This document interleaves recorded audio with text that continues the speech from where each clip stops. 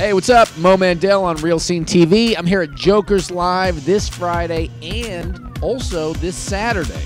So you should be here too. And it's a weird point in my relationship because I decide that I do not want to have children because I realize you can have such a loser for a kid. Did you ever think about that? Like, you really don't get to pick. Like, a uterus is like a Yahtzee cup. You're just kind of, that's what I got out of there, really? I got the kid who holds the mattress sale sign. That's my kids.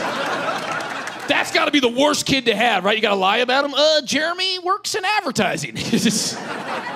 Can't pick your kid, dude. What if my kid winds up being that frat guy? You're like, dyes his hair blonde, wears a seashell necklace, laughs like this. Just